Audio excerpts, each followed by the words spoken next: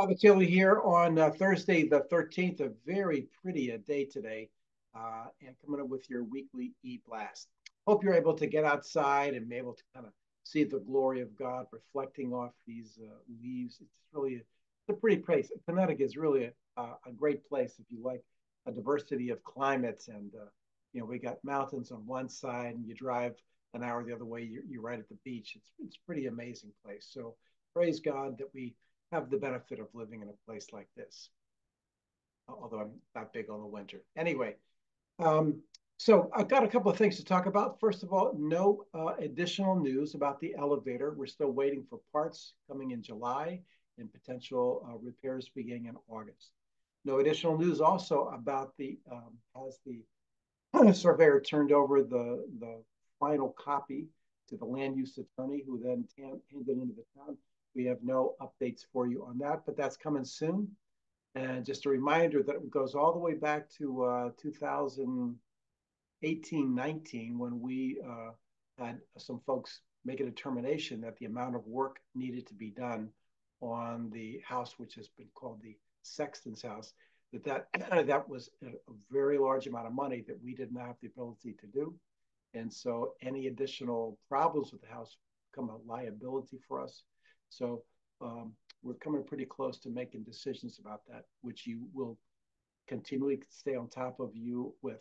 Also, let you know, speaking of keeping things up in front, for the last 3 years, we've been talking with Paula and the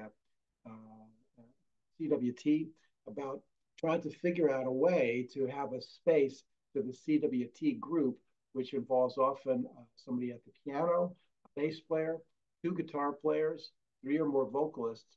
They get spread out all over the place. If you've ever been here, some Sundays, if it's just the CWT, they might be up in the choir box, but then their instrumentalists are way down here, which makes it really hard to coordinate.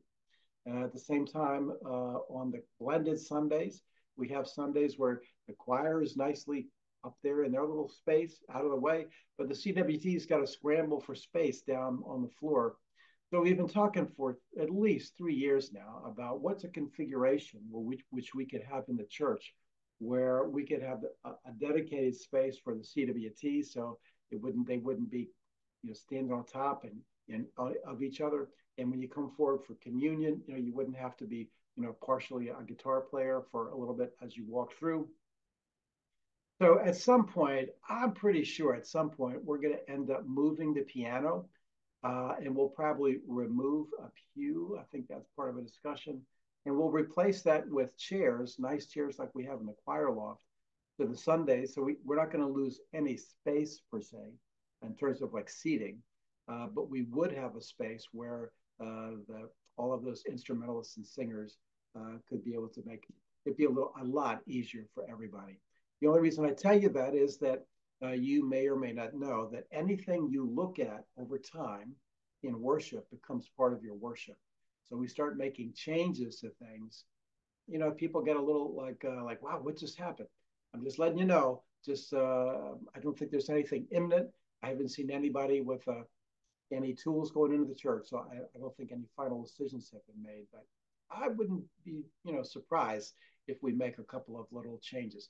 The other thing is really helpful about this is that if you had a space where there were chairs, you can remove a chair, and a person who's in a wheelchair doesn't have to like sit in the back or somehow get up out of the wheelchair to get into a pew, and then have someone help them get back into the wheelchair.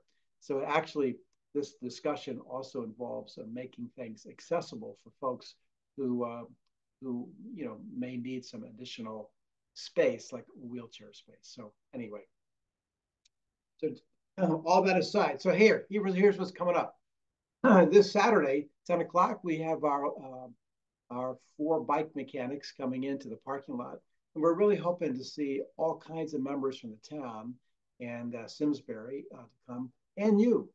And you can come and just see who comes. You can come and meet people. This is a soft invite for people to come to our property. It's not as hard to invite people to come in to have their bikes fixed and bring their kids' bikes and get them all tuned up for summer. That's a really easy invite. And that's different than inviting people to church, which we really struggle to do. And so anyway, it's just a really way to minister and bless the community, the wider community. And we just, when we show up, like if you show up, you say, I don't have a bike, I don't ride a bike. Why would I come? You come because you're the church community. You come because then you can just say good morning, and you can just see what happens. You come for 20 minutes. That's all you need to do. But we tried to kind of really connect with people in our community, and this is one of the ways we're going to bless them. So that's coming up on this Saturday, the 15th. Sunday, I really hope that you come to church this Sunday, because there's just a lot of really big stuff to talk about in the scriptures. Last week, I got a lot of feedback about this thing about, therefore, we do not lose heart. That what we go through now, which Paul calls slight momentary afflictions, that these are preparing us for something to come, which is an eternal weight of glory.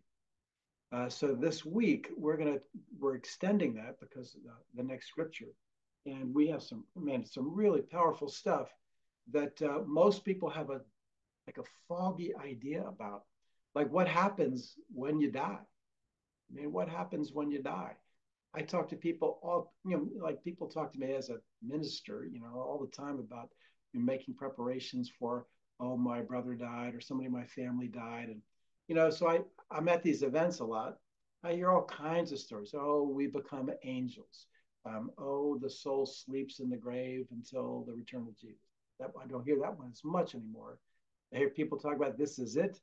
This is all there is. And so we live, and we just make the most of it, which is really easy for people in their 30s and 40s and 20s, 30s and 40s to talk about, but a lot different when those people hit 60. They start to see things a lot differently, as the time approaches. And so coming up this week, here's just part of the reading here. It says, so whether we are at home or away, meaning we are here present in these bodies, or we're away in the presence of the Lord, we make it our aim to please him. That's our ambition. We want to please God. And then this line, for all of us must appear before the judgment seat of Christ, that each may receive recompense for what he has done in the body, whether good or evil. And then he says, therefore, knowing the fear of the Lord, we try to persuade others. Powerful stuff. So that's part of the message at the 8 and the 9:15. Following the 9:15, we have 3 more of this kind of introduction to this book by Henry Blackaby. People can read scriptures, but never know and experience how to follow God day to day. Like when you wake up in the morning, and when you're driving to the store, and when you're going to work, or you're dealing with your kids. We generally kind of make that an additional piece, maybe for missionaries, or maybe if we're really in trouble. But God has made us and made this relationship through Christ that we may walk with him. So how does God communicate with us? Is it just always like I had a vision? No. So this book about that Blackaby has written, again, I tell people it's not like a Steinbeck novel. It's not John Grisham, but the dude is onto it. And I found this to be true. And this book is one I've read years ago, and have found this to be one of the most consistently applicable books to living my Christian life. So Amanda and I took a look at all the videos again. We reappraised what we did on Sunday, and we're going to do things differently, because we're going to get, in the next just 3 more weeks before the break, we got to get to the heart of the matter. And so that's what we're going to be talking about. I'm going to do like a 10-minute presentation and followed by a discussion. And if you don't know what I'm talking about, I'm suggesting you come and find out what I'm talking about. And then, because I think it should be of great interest to anyone who is interested in really living out the Christian life. So that's coming up after church on Sunday. And the following Saturday, we have another follow-up to our first kind of worship retreat.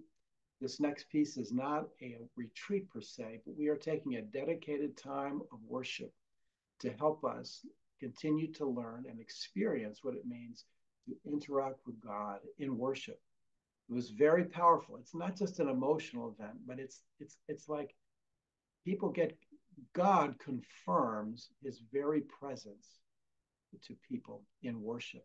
And then we turn and we pour out our hearts to him. It's a very powerful thing. So we're working on that together as a church. I know that everybody isn't going to come to this, but I think you may want to come to this. So I'm just making that invitation. This is for everybody and anybody who's interested. That will be a week from Saturday, the 22nd, at 10 in the morning. And I think I said 10 to 11:30. I don't know exactly if we'll go all the way for an hour and a half, but it's not like going to a church service where you come and you sit quietly and you participate and you sing parts of a hymn and then you go home. This is a very interactive thing where we really, I don't think you want to miss it. If God's going to be showing up to these things, I don't think you want to miss that. So that's coming up on the 22nd. And you can invite you to come. Come and see, as Jesus said. All right. So we continue to ask God to be with our church, to empower us to be the people he's called us to be, and to bless us with his holy presence and to make us to be the people he's called us to be. So God bless you. And I look forward to seeing you this weekend.